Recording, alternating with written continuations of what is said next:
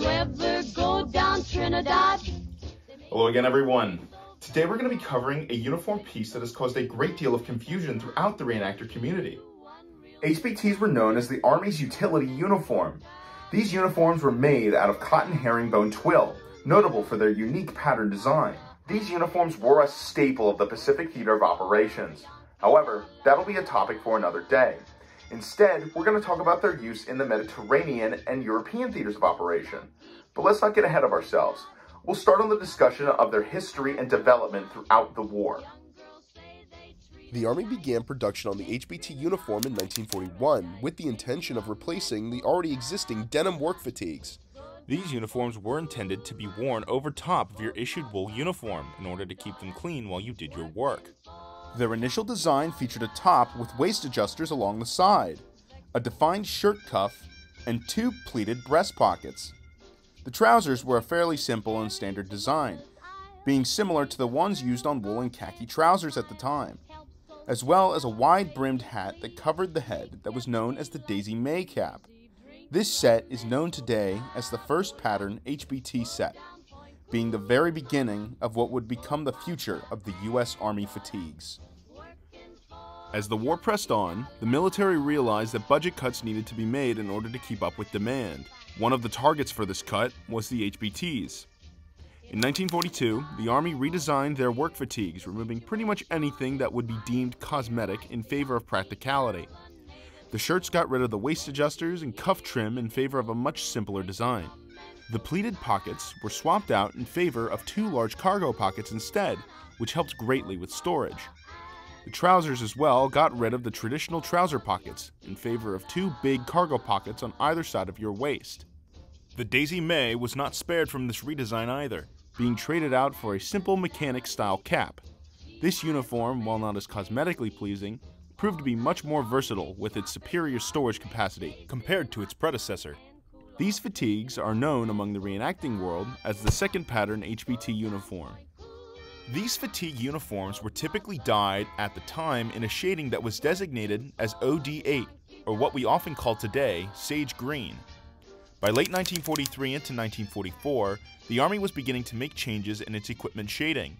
The Army started manufacturing all of their equipment in the shade OD7, a darker shade compared to what had been seen for most of the war prior to this. The HBT uniforms were not spared from this shade change, and by the Normandy invasion, OD7 HBTs were becoming a fairly common uniform piece to see. Another major change was made to the two-piece uniform in April of 1944, that being the placement of the trousers' cargo pockets. For the majority of the second pattern's existence during the war, the trouser pockets were high up on the waist, but in April of 1944 they dropped the pockets roughly 4 inches to make them more easily accessible when wearing. These trousers, however, would not see much use until later in the war. Working for the Yankee dollar.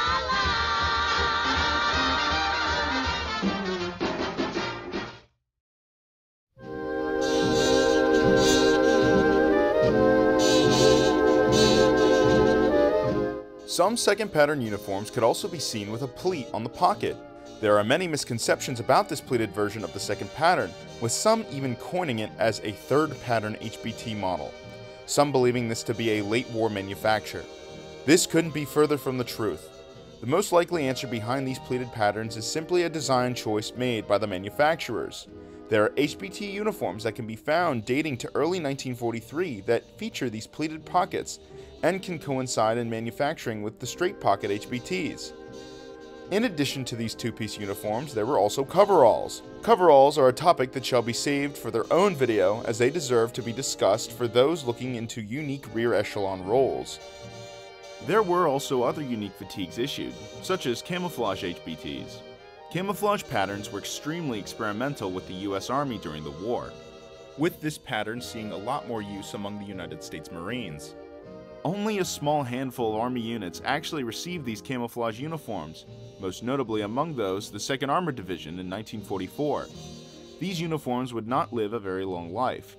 There were a number of reasons the Army never moved forward with these uniforms. Many people believe that they were taken out as a result of friendly fire incidences caused by them being mistaken for German camouflage. This, however, is not entirely true. While these incidences certainly did happen, there were a great deal more friendly fire incidences recorded with the use of standard HBT uniforms as opposed to the camouflage ones. What it really ends up coming down to is the cost. These uniforms were very expensive to make. They took much more time and money compared to other uniforms. In addition, the uniform's camouflage effectiveness was questionable. In field testing, these uniforms were found to actually make the soldier stand out more compared to the standard OD shading, especially when moving. This would result in camouflage being taken out of circulation relatively quickly.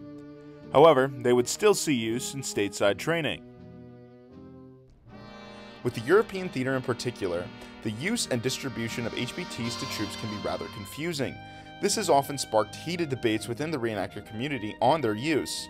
Today, we'd like to give you some sort of idea as to their use and distribution so you can be aware when these uniforms are appropriate for your impressions.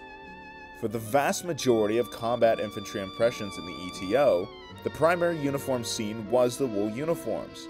HBTs were commonly seen being issued to vehicle operators, mechanics, cooks, field surgeons, among the large number of other roles in the rear echelon. However, there are exceptions to that rule. It all depends on the time, battle, and division you are portraying. For example, there are certain divisions that did receive HBT uniforms on D-Day for those landing in the first waves that were coated in a chemical known as CC2, which was supposed to help against gas attacks. There are also a handful of divisions, such as the 4th Infantry Division, who use them consistently throughout their time overseas. Context is always important when doing an impression, so be sure to do extensive research on the division and time frame you wish to portray.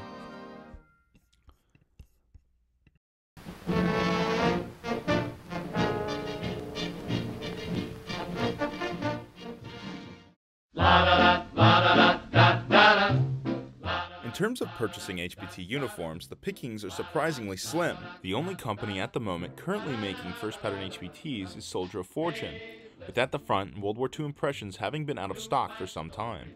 The second patterns get tricky. While many companies make them, most of them make the pockets very low, fitting better in the realm of late war impressions. However, such sites as At the Front and World War II impressions make these uniforms with the high pocket placement, making them more acceptable for earlier impressions. They also offer camo HBTs. As of recording, unfortunately, both of these sites are out of stock of their light shade HBTs. If you're in a pinch and need them for an upcoming event, a little site called Hiki Shop Currently offers them with the proper pocket placement. However, I'd recommend putting in your order now, as they usually take about 3 weeks to arrive. And it of course goes without saying that originals crop up on eBay rather frequently. We hope this video can put to rest the argument on their use in the war. HBTs were a huge stepping stone for the United States military, with their concept still being used in the modern day. Special thank yous go to the Smiley GI for providing us with reference for CC2 impregnation. Be sure to check out his website, which has helpful articles and more for reenacting the US GI. A link will be provided in the description. With that being said, we hope you enjoyed the video. Be sure to stay tuned for future episodes. And remember, We're in the army now. They drafted us and how. We're up with the sun to shoulder a gun. We're in the army now. We're in the army now. We're eating army chow. Some menu goes far, it ain't caviar. We're in the army now. They march us here and there. Our feet go everywhere. They're twisted and turned, they're blistered and burned. We're in the army now.